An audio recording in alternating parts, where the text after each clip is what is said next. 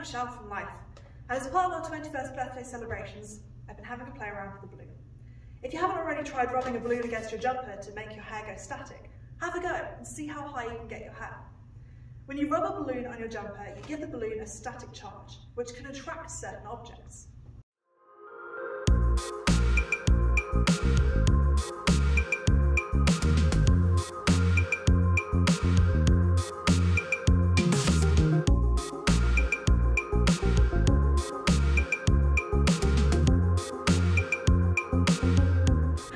Playing around with different materials to see how they interact with your static charge balloon.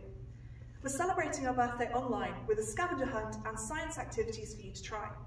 There'll be something new every day this week, so make sure you check it out. And if you do try this at home, let us know by tagging us at Science at Life.